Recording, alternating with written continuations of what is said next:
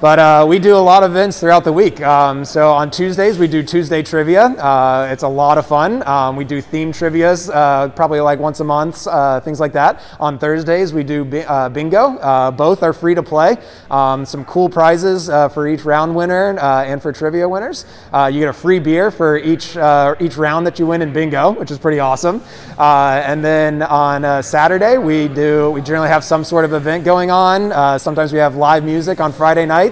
And then on Sundays, every Sunday, we have brunch and bottomless mimosas from 11 to 3. So, it's honestly brunch, bottomless mimosas, and your dog. You can't really beat it. It's a good time.